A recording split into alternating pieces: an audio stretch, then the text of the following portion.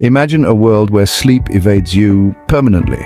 Today, we delve into the world of fatal insomnia, a rare and devastating disorder characterized by persistent sleeplessness, cognitive decline, and a host of other symptoms that progressively worsen until they become lethal.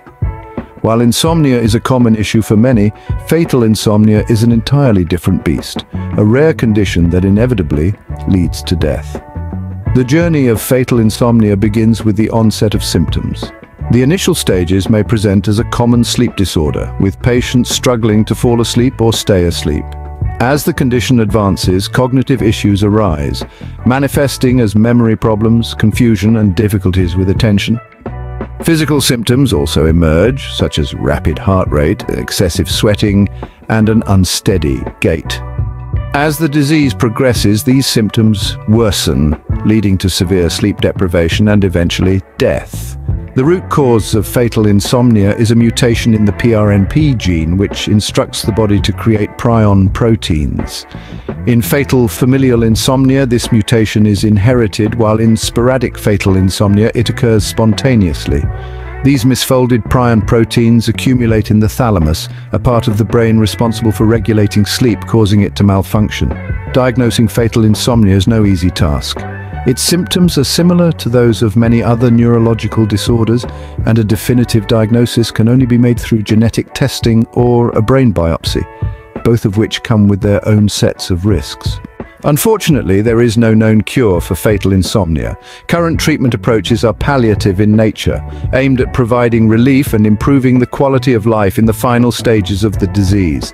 These may include vitamin supplementation, maintaining a healthy diet, melatonin supplementation, and, under the guidance of a doctor, discontinuing certain medications that may exacerbate memory loss, confusion, or insomnia. In some cases, sedatives, the drug gamma-hydroxybutyrate, or antipsychotic medications may offer temporary relief.